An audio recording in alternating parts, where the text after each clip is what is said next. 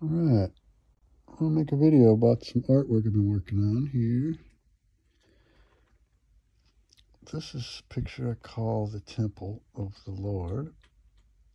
This is, I'm taking and blowing smoke rings at the camera, and I'm mirroring it off the center line of my face.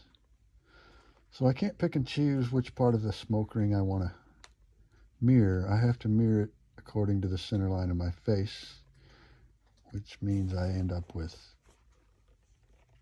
magic. Okay, right at my throat, right here where my finger is, where my thyroid used to be, is a cat hair. Is this guy standing there looking at me, stuff in his hands. Anyway, that's the picture. I haven't added any pixels. I've only enhanced the color. Okay, let's go in a little closer and look and see what. I've added darker blue to it to bring out more of the dude.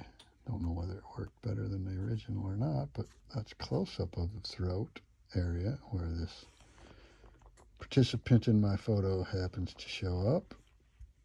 And then I enhanced it a little bit to try to bring it out so you can see it more clearly. And there he is. He's got stuff in his hands. I'm not sure if those are scales or if those are sickles. Maybe he's come to reap the harvest. I don't know. But tell me what you think. And this artwork that I have is for sale. It's not cheap.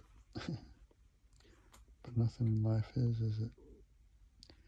But you tell me what you think. Who this guy is in my temple bubble I blew. I know who it is, but I'm just curious who you think it might be.